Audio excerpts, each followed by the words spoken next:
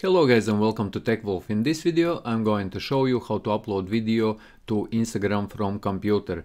And to do this, open Instagram in browser guys on your computer, and here you will get redirected to page like this, and here you will need to select IGTV because you can upload only Instagram TV videos between 1 minute up to 60 minutes long on Instagram. So click on IGTV, and here on the right hand side you will see button upload. Just click on this button upload, and here you will see that you can drag and drop video files here, or you can click on there and you can select video file from there.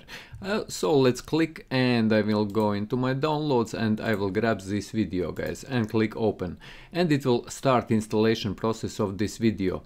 And also you can add a thumbnail to your videos guys, and to do this you click here on, as you can see there is a cover, and under this current thumbnail there is edit button. Just click on it and you can select thumbnail. I already have prepared here one thumbnail. Here is the size of thumbnail. It is 492 pixels in width and 762 pixels in height.